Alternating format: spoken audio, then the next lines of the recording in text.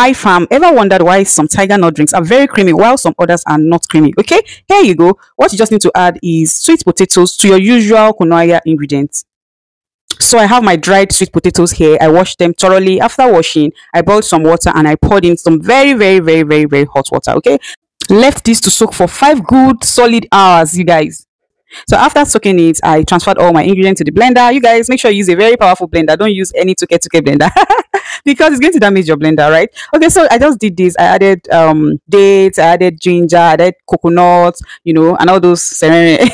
So I added some water and I blended it to a pulp, you guys. So after blending, I did the usual. I sieved like twice. After sieving it, I made sure I don't have any chaff in there, and I put them in bottles, you guys. My family didn't drink this immediately because it was during the festive period. We had a lot of things to drink, so I put them in bottles and we kept them in the freezer, you guys. It's best frozen, actually. Kunu-Aya is